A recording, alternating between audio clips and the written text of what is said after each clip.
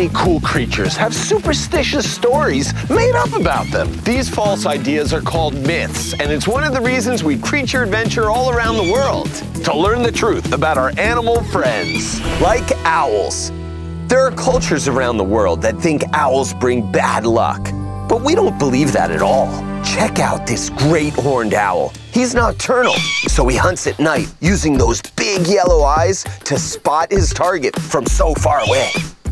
And once he sees his prey, he uses his strong, sharp talons to get his meal.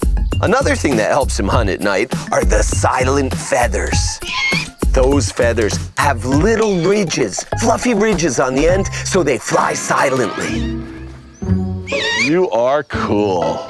I love great horned owls.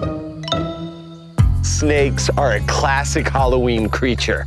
Now, some are venomous, so you should never pick up a snake unless you're a snake expert or an adult shows you how. But this orange corn snake is perfectly harmless. In fact, they're helpful because they love to eat rats. Hey, and they are really cool to look at. Love the color. Perfect orange color for Halloween. Yeah.